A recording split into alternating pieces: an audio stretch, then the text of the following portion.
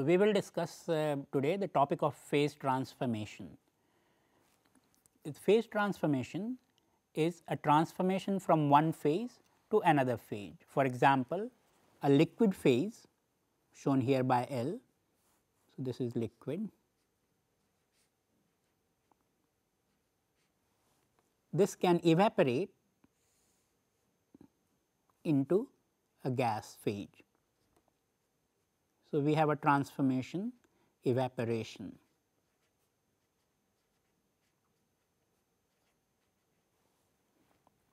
The gas can also condense back into liquid. So, we have condensation.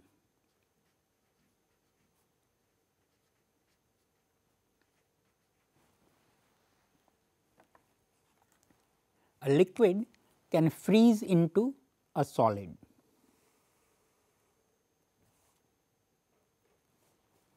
So, we have freezing.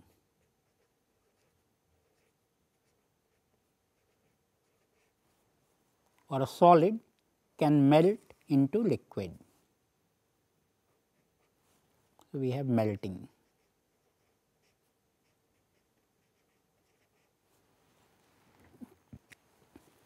A solid can directly sublimate into gas, a process called sublimation.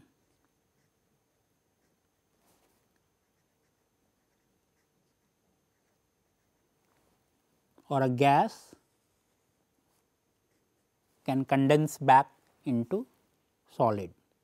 We can call this deposition.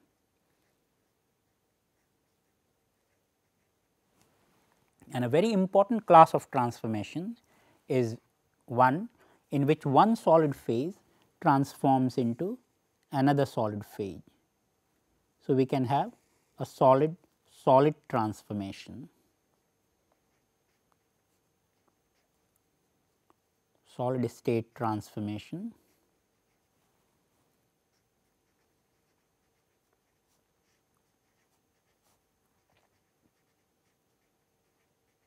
sometimes known as solid solid transformation.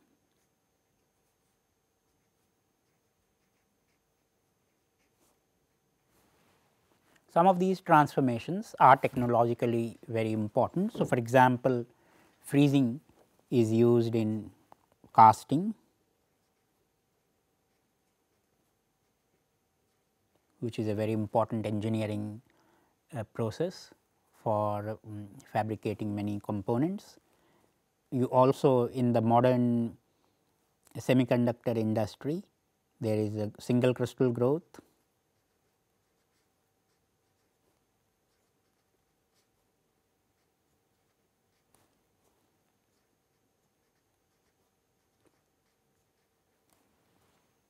and solid solid transformation we will see is used very much in a process called heat treatment.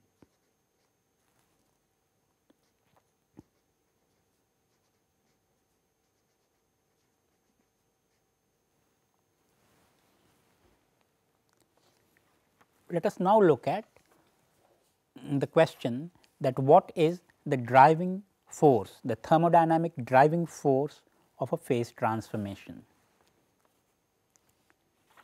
By driving force, we mean that when a phase alpha is transforming into beta, then the free energy of the two phases will be different. So, the alpha phase has a free energy G alpha, whereas the beta phase has a free energy G beta.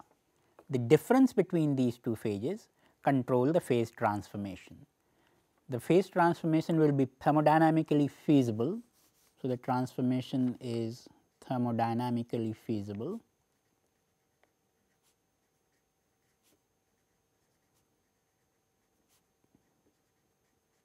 only if the final product phase G beta has a lower free energy than the starting phase alpha.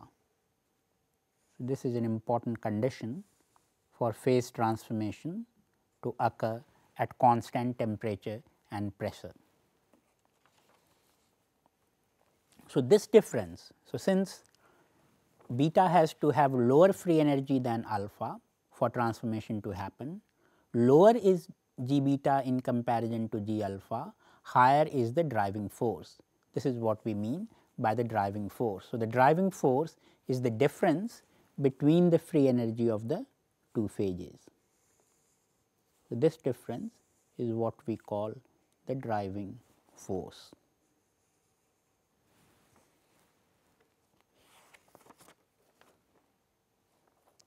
Let us look at what the free energy curves look like. So, here I have drawn free energy as a function of temperature for two different phases. So, the one phase shown in black, let us say, represents the liquid phase, whereas the other phase represented in blue is the solid phase. So, we are talking of a solid liquid phase transformation here. You can see that the two free energy curves are intersecting at a given temperature. So, at that temperature the two phases have the same free energies. So, this is the temperature which is called the thermodynamic melting point. So, at the melting point the two free energy G alpha and G beta are equal.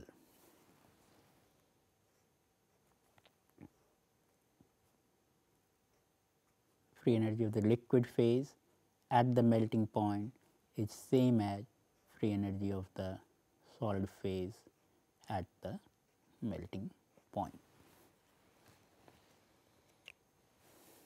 Below the melting point, one can see that the solid phase has a lower free energy than liquid phase. So, liquid can transform into solid below the melting point, whereas solid will melt into liquid above the melting point.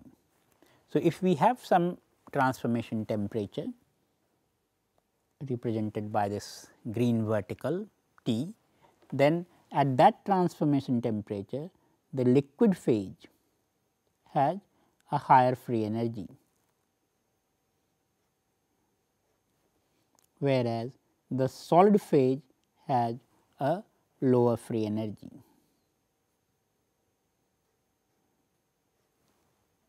So, the difference between the two phases, this difference is what will be the driving force, delta G GST minus GSL. We can see that this driving force is actually a function of temperature.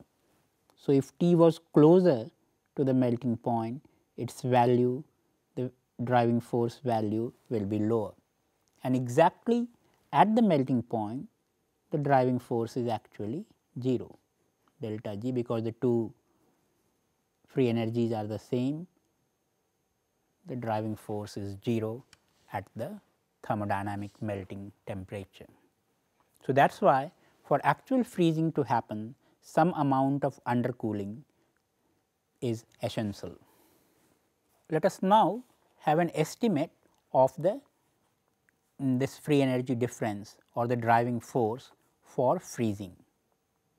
So, by definition this driving force is free energy of solid minus the free energy of liquid. Since all these quantities are functions of temperature, we write them as delta G as a function of temperature T is equal to Gs as a function of temperature minus Gl as a function of temperature. Now, if we evaluate this at the melting point, then we have an expression like delta G Tm is equal to Gs Tm minus Gl Tm. But we have seen that Gs and Gl are equal at the melting point. So, this free energy difference delta G Tm is 0. Now, at any given temperature we can write as Gs is equal to Hs minus Ts, and similarly Gl is equal to HL minus TSL. If we take the difference, then the difference is the free energy change delta G, which will be Hs minus HL minus T times Ss minus Sl. So, this we can write as delta H evaluated at T minus T times delta S evaluated at T. If we evaluate these quantities at the melting point, then we have delta G T m is equal to delta H T m minus T m delta S T m. But we have seen delta G T m is 0. So, we can write 0 is equal to delta H T m minus T delta S T m. So, if we rearrange, we see that the entropy of melting, the entropy change upon the transformation upon freezing at the melting point is nothing but enthalpy of melting divided by T m, and this enthalpy of melting is nothing but what we commonly call as latent heat of melting.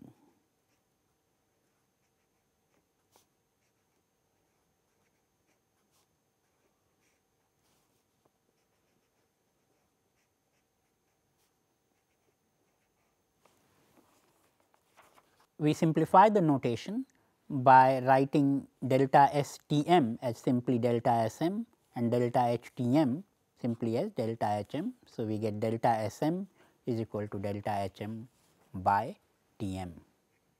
If we now make an assumption that the variation of delta H and delta S as a function of temperature is weak, they are not varying rapidly and effectively they are independent. If we make this assumption, we can assign the value of delta H T equal to that at the freezing temperature delta H m, and similarly delta S m can be assigned to delta S T. With this assignment and with this assumption, we can rewrite our free energy difference delta H T is delta H T minus T delta S T as simply delta H m. Delta H T is now equated to delta H m and delta S T is also equated to delta S m. So, we have delta H m minus T delta S m. So, we have already shown that delta S m is nothing but delta H m by T m. Entropy of freezing or entropy of melting is equal to enthalpy of melting divided by the melting point. So, if we now continue with this derivation, we start with this delta H m minus T by T m delta H m. We simply collect the term delta H m.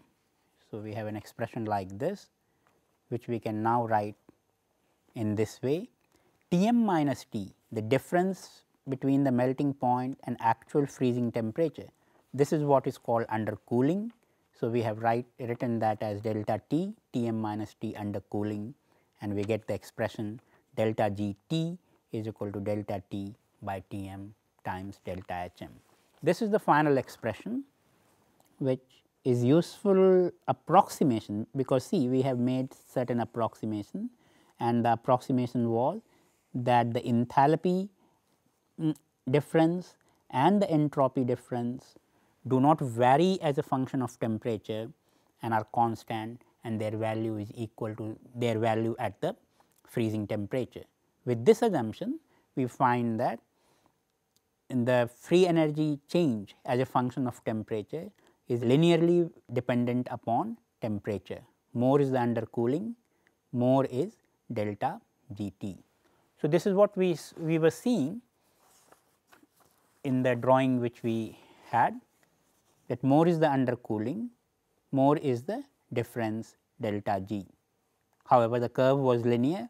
So, essentially our approximation is making these curves as straight lines. So, this is a straight line approximation. So, it will be true for certain degree of undercooling, but not very high undercoolings.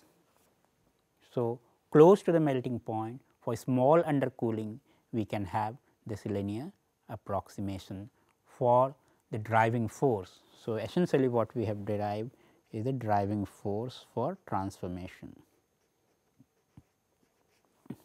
and we have taken as an example, although this will be applicable for any transformation, we have taken as an example of freezing. So, driving force for freezing.